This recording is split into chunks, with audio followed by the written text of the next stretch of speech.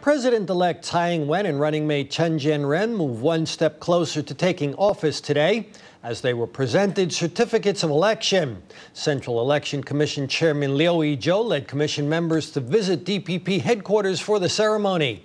Tsai told the audience she would devote all her energy to reform and would never abuse power. 致送当选证书。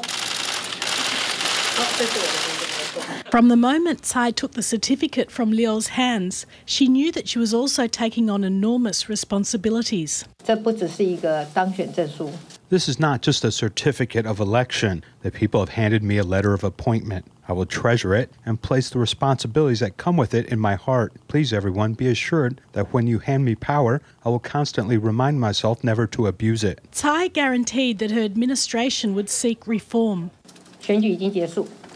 The elections are over. We must forget all our passion and all our grudges and let politics return to normal. Our attitude will be humility. Our stance will be a firm one, and reform is our direction. We must make reform the greatest common denominator of unity in this country. This is both my pledge and what I will work hard at every day from now on.